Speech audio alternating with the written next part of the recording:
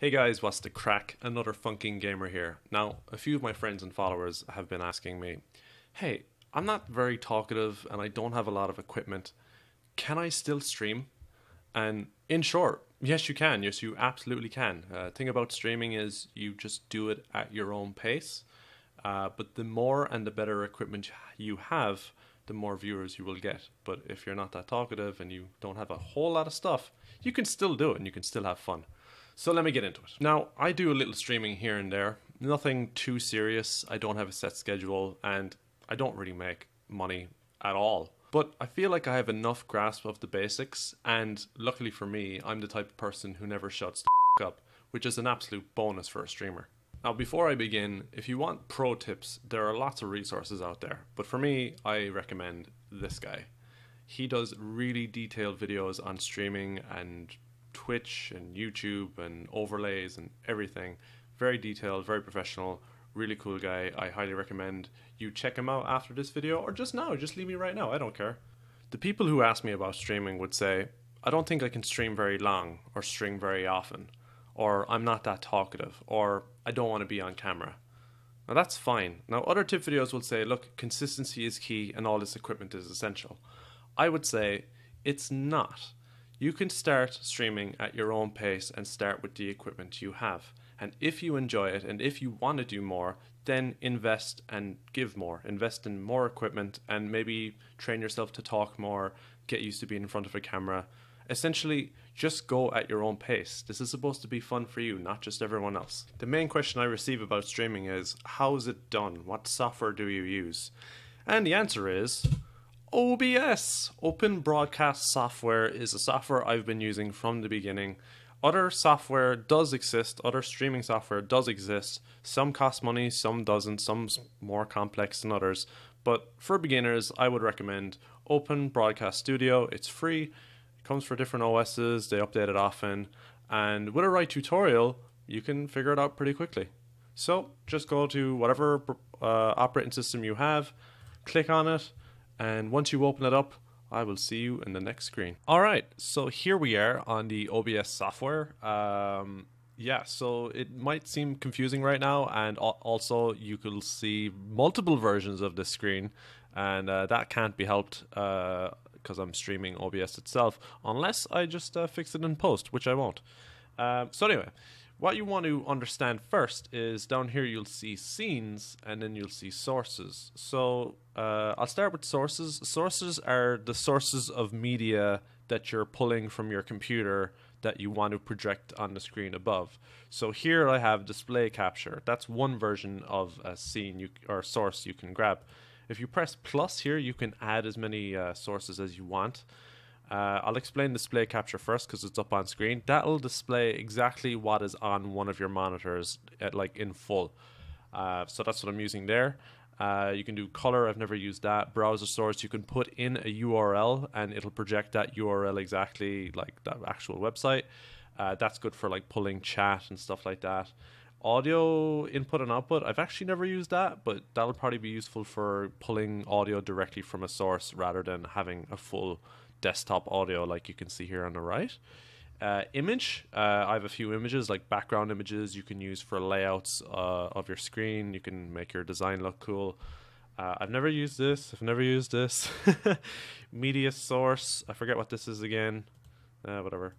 I'd say the most important ones are game capture, which I'm using right now in the background.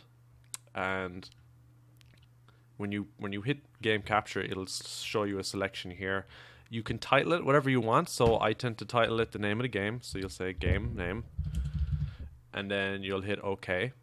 You can see I have a bunch listed already here, so I'll go to OK, and then it gives you this screen. And now when the game is running on your computer, you will have to find it. So it'll say full screen application or specific window. I usually go with specific window because then that gives me more options here.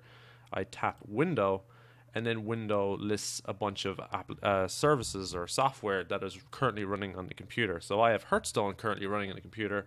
So if I select that, it'll pop up on screen. So I hit OK. And now all you guys can see is Hearthstone because that is the display I chose. Actually, that depends on the order of sources. So I'm going to change that. So now back on this screen, you can see the game name, which is Hearthstone, and you see display. So display is on the top, so that means it's actually always going to be in front. But if I move this up, if I just drag it up, that replaces that. So that's basically what sources is. You just pull a bunch of different information to your screen above, and that's how you organize your sources. And then scenes is basically different versions of that. So I have tutorial is what I named this source right now, but I also made one that's full camera and game, which I'm going to switch to right now. Hello. And then we're going to go to game, and that's what I chose earlier. And yeah, so I'm going to go into the settings right now. Okay, so moving into the settings, all you have to do is go up here to File, and then you want to go down to Settings. And this is how you can kind of configure everything for recording and streaming. Now, general is fairly basic. It's language. It's the theme of the... Ugh, that's too bright. Ranchy or Arachne? That's pretty cool. All right. So these are all different settings. I don't use a whole lot of these. This is pretty handy for output. Confirmation dialog in case you accidentally start a stream, which I've done a lot. Automatically record when streaming. That's also useful if you have a lot of space on your computer. Okay, so that's general. Stream, probably the most important one. So stream type, streaming services. Streaming services are typical ones that already exist, like YouTube and Twitch. I don't know what the custom one is, but maybe that's something you built yourself if you're that advanced. So service. So these services list out a bunch of services that already exist. Twitch and YouTube will be the most familiar to you guys. I use Restream.io. I'll get into that later, but basically it can stream multiple sources at once.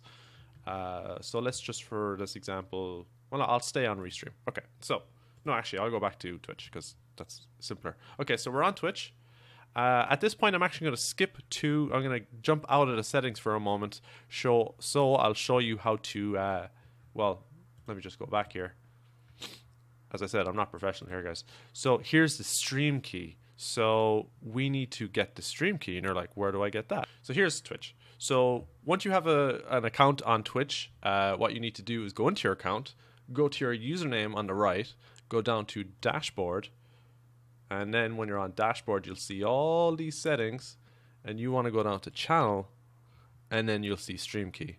Thankfully for Twitch, their stream key, they have a bunch of confirmation messages. What you do is you go into it, you grab it, it's going to be like 20 digits long, and you copy and paste that into OBS like I showed earlier. If you want to do it for YouTube really quick, you go into your YouTube live dashboard. No matter what account you have, it's always going to be a live dashboard. And then you want to scroll down and you can see stream key right here. And you see reveal, and that's also copy and paste that and then bring it into your stream key part in OBS. Now for Restream.io, which is what I use, same thing. When you start up Restream.io, it'll actually ask you to input all the channels that you have currently going on. So you go to add channel, and I've added YouTube and Twitch and Mixer, which I never use. And what it does is it combines all of those and it makes a super stream key, and that super stream key is down here. And again, copy and paste that, and then go back to OBS, go into your settings, go to stream, and then you just paste that stream key in here. But you got to make sure that if you're Restream.io, that you put in the Restream.io, copy and paste that in here. Make sure it always matches the service of the stream key. Okay, so moving on, we're going to output. Now, this is where stuff gets a little complicated, but thankfully they have a couple of tabs here to explain it. If you're only doing streaming, you want to come to the stream tab here. Yeah, you want to come to the stream tab here, and it'll have a bunch of settings for stream tab. Now, for me, I was very confused about this for a good while, and probably still am. I'm not an expert at this, but there's a bunch of presets here, and when people want to stream like the highest quality ever, they'll like go to high quality, or they'll just go to like custom or restore to default. And that's where I run into problems during the stream, and I start seeing a red bar and my stream starts to buffer. So what you want to do is you want to start off low, and thankfully they have a couple of low presets here. They have a preset for Twitch and a preset for YouTube, and that means it's automatically set for a good setting for both those services. So I usually use those as a benchmark, and if my streams are pretty smooth, I might up it to high quality or something like that. So you want to go to Twitch, you'll see the quality. If you don't have a good setup, you want to go for quality over speed. I honestly, this is a whole like trial and error situation. Now, the target bit rate is the quality in which your stream is being outputted to whatever service it is. So you actually want to start this. You want to start this fairly small, and then if your stream remains big, then you want to up it. So I think I started off streaming at like 2500. Don't ask me what exactly it means. And then I would hit apply, and then when I start streaming, if I'm in the green, I would say to myself, okay, my computer can handle outputting better quality stream, and I might up it by 500. You won't see it in this tutorial, but there will be a green or a colored marker while you're streaming, and it's just about, if you're in the green, just up it every time you go recording or streaming. You want to go recording here. This is only if you want to record. It's fairly basic. It'll tell you the settings in which it's recording your stream, or if you're just using OBS to record on its own, you can just choose whatever files you want there. I do MP4. I'm going to use all this myself for the tutorial, so this is very useful. And again, it has a preset down here. I'm actually not sure why. And yeah, and then audio and replay buffer. I never use these. On to audio. So there's a bunch of audio channels here, which is fairly useful. Desktop audio, you'll see in your sound panel below that you'll have a desktop, and that is basically entirely everything that is heard from the desktop. And sometimes that's useful, sometimes that's not. If you have Discord and a game and your microphone, you want to separate a few. So thankfully it has some mic or auxiliary audio device, and if you have it plugged in, if you have a headset or if you have your microphone, it should show up here, and you want to go for your microphone and select that, and you're good to go. All this nice handy settings, enable push to mute, push to talk. You can tinker with that. I don't use that stuff. I don't know. All right, next one is video. Now, video is just the quality of the output you're giving, and I think this probably applies to recording and streaming. So again, depending on the scale or the quality of your setup, I would recommend starting low with this. Maybe go down to 720p resolution and go up from there. And yeah, common SPS, just start low and tinker up. I think this video setting is set based on the output stream presets. Maybe I'm not really sure. But again, start low and then go up from there if you stay in the green. Hotkeys, I don't use this, but Mother of God, I have accidentally started streaming by pressing F1 so many times. So word of advice, never have your camera pointed at you when you're doing something that's not streaming, because that can go bad. But yeah, you could just clear all it. You could just clear it up, just clear it all, you're fine. Or you can just set stuff, and if you're not an idiot like me. And then advanced process priority. So process priority for you can set this for all software. If you're a bit good with computers, you can set the process priority for any software by usually like right clicking or going into the control panel and giving such software just more brain power. So for OBS, obviously you'd want that, because you want OBS to be able to output the highest quality as possible. So you want to give this baby a high, and that's the highest I got. So yeah, there you go. The rest, I don't really know, don't really care. You hit apply. I think I changed it a bit, but no, I'm just gonna hit OK. And there you go. So the next thing I have to explain, there's a few small things. Here's the mixer. You can see my microphone audio is going up and down, up and down. And then the desktop audio, that'll actually play the music from like Hearthstone or something like that. And then here's transitions. So you'll notice if I switch between the main camera, hello, and then back, it's a bit of a fade, and you can set the options here with the duration. You can set the actual way it does it. I've never seen this. Oh, cut is just straight. Like, cut is just cut. And you can add a bunch here. There's a lot of customization you can do here. There's like a studio mode. Oh my god, what is going on? You know, the button that starts the stream. That's yeah, there's a lot of stuff you can play with, but I've shown you the basics. I think there's one last thing I need to mention, guys, is sound checking. Like, you have a record mode here. I would suggest to everyone before they begin streaming is to use the record function. So if you have your game up like Hearthstone and then you have the microphone audio, you want to do a sound check. So the way I do it is I'll have the game up and I'll have its volume up, and then I'll have my microphone. And just imagine you can hear Hearthstone music playing in the background. It's just like blaring over me, and I'm just basically microphone 0 decibels, microphone 2 decibels, microphone 4 decibels, microphone 6 decibels, microphone 8 decibels, microphone 10 decibels. So if you do that every time before you start a stream, then you'll save yourself minutes of saying, "Hey guys, can you hear me?" And your chat is like, "I can't hear you, bro. What's going on? I just see Hearthstone." So I highly suggest you do a quick sound check. The recording will just end up in your videos in your computer. Just go back, select it, listen to it, and then based on what you said, you'd be like, okay, 6 decibels sounded really good. And keep in mind that the volume of the game can get higher or lower depending on like quiet moments in the game and stuff. So it's always best to have yourself not bleeding loud, but definitely louder than the game itself. Depending on the game, you can just have the game very soft in the background if you're just a talkative streamer. Okay. All right, there's 2 things I forgot to explain during that. One is layouts. So in layouts, when you go through your sources in OBS, you'll see a bunch of boxes. When you select one of those, you'll see a red box highlight around it, and you'll see those little crop circles that you can click and drag. So here I have an example of those is my little layout, and just imagine, actually I'll just do it right now. My video source, which is my camera, I double click that and I'm reducing that all the way down. And then I'm dragging it over, and what I said earlier about its order, I have to put it in front of the box. And just imagine I made this a little bit more neater, but that's essentially now my new camera layout. And you can do that with every image. You can do that with every source that you contain in it. So you can put the chat here, you can put your face here, you can put a layout everywhere. And it's nice and easy and adjustable. And if you're handy with Photoshop, you could make a really nice layout for yourself.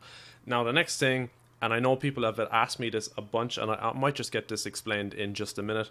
How do I stream from my mobile? So how I do it is you have to invest about $150, $200 to get a stream card. I don't know how to say that correctly, but there's a card called the it's a capture card basically, and I have the Elgato HD 60S, and there's a couple of versions of it. Just check out elgatogaming.com. They have all their different versions of it.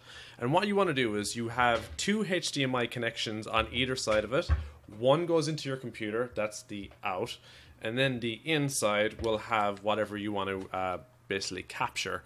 So any device that has a HDMI input into it can be captured, like a PlayStation 3 or 4 or a Switch, like anything. So you just have to hook those up. Now, it would take an entire other tutorial, and I just recommend someone else's tutorial to explain Elgato, because it is really finicky, and honestly, if you can't find the capture, it's just a matter of resetting it and see if it works. So on this side where you want to capture something, also this is a HDMI cord just for power, so you just want to hook that into your computer. This HDMI will go in. So for mobile though, because a mobile doesn't have a HDMI connection because it's too large, I have to spend $50 on this connection. And this connection here has a HDMI port and a lightning cable, because my phone will die, it'll drain otherwise. So I just hook that in and I connect it up to my phone, and after searching for a bunch, I'll eventually pick up the signal from my phone. But again, a lot of detail with that because it fails a lot. Let me just show you really quickly on the stream what that looks like. If you want to, after you hook up your phone with your Elgato capture, you want to go to video capture device, and then just name it Elgato or name it mobile or whatever you want. And then in here you'll see a bunch of sources, and Elgato will come up, and you want to select Elgato Game Capture HD and then hit OK. Before you can see no signal, that's a good sign that it's actually picking something up, rather than it's not picking something up, but at least it recognizes Elgato. And then there's another configure button here. You actually can't see this screen. You probably can here actually. Hold on a second. Yeah, you can see that little screen there. It keeps disappearing. But this allows you to set what you're trying to capture, like a PS3 or an iPad. It's pretty tricky, but that's the basics of how I stream to mobile. And if you want more info on that, I will have a link down below to a better tutorial. Speaking of better tutorials, after just watching the latest gaming careers video that I was emphasizing earlier, I realized that in the latest OBS there's a tool called Auto Configuration Wizard Beta. Now I can't go into it right now because I'm currently recording, but if you go into this, it brings you through the settings step by step, and what it does is it'll then it'll then post a bunch of information, or it'll stream a bunch of information to whatever setup you have, whether it's Twitch or YouTube, and then it'll tell what your configuration should be, and it'll ask you to agree to that, and then OBS will be set up as best it can for your computer. So all the information I gave you earlier, you could just skip that and just go to this setting, auto configuration, and then stream from there and see how it goes. So one last point I want to make before I wrap up OBS is the equipment you use. Now, not specifically important to OBS, but important to streaming. When I started off streaming, I was using this headset. This headset's fairly basic. It's just got a jack connection in it, and I would put it on, and the audio quality was fine. It was moderate, like you could hear me. But if you're a bit of an audiophile and you want to hear me like really crystal clear, you want to get, you know, something like this. So I'd say that headset cost me about $50. That's fine. I know so many people that have headsets that are like $100, $200, and the microphones are actually pretty good quality. But if you want to specifically have a good audio experience for your viewers, you want to invest $200, maybe a bit more for a microphone. And I know that sounds like a lot, and you're definitely not going to make that money back streaming unless you're very talented.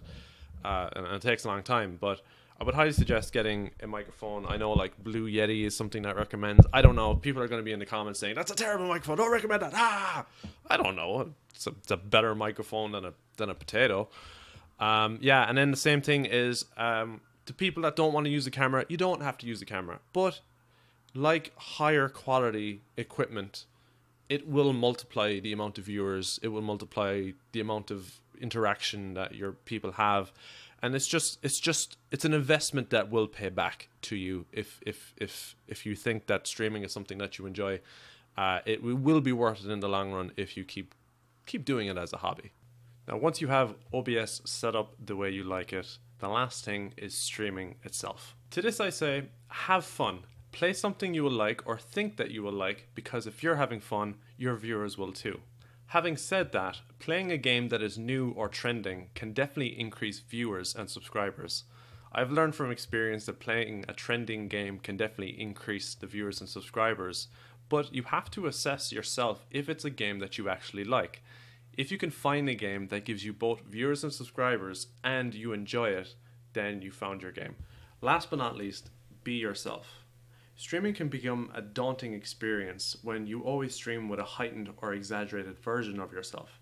Now, doing that in small doses is fine, but if you adopt that persona early on, then you'll be very hesitant to stream when you just want to feel like you.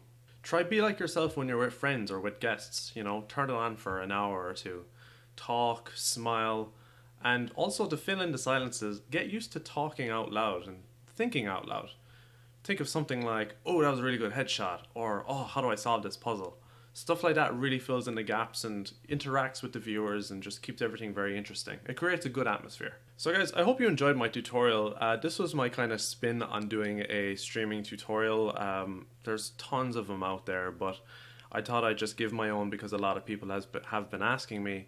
And just to really communicate that if you don't feel like you're a streamer like, you know, Ninja or Kriparian or Toast or all the other streamers, you don't have to be at that level. You don't have to stream non-stop. You don't have to be super energetic. Just be yourself. Just do it at your own pace. Try it once or twice a month or whatever, and just kind of see if it's something you like. I've been seeing a lot of streamers, like, it doesn't even have to be games. It can just be being online. Some people do prank phone calls. I don't recommend that unless you know what you're doing and it's good. I see people like streaming cooking and streaming drawing, and just like you can do anything at your own pace, and there's going to be a viewership for it. So I recommend you just look into those groups and see what you can do. And if you have a computer and you're watching me right now, you probably have a computer that can stream something with a webcam or a game like Faster Than Light or Binding of Isaac. Anything. Those games are amazing, and you know, if you stick your personality onto a stream like that, it could be a lot of fun for a lot of other people. So anyway, that's it. Have a good day, guys. Take care.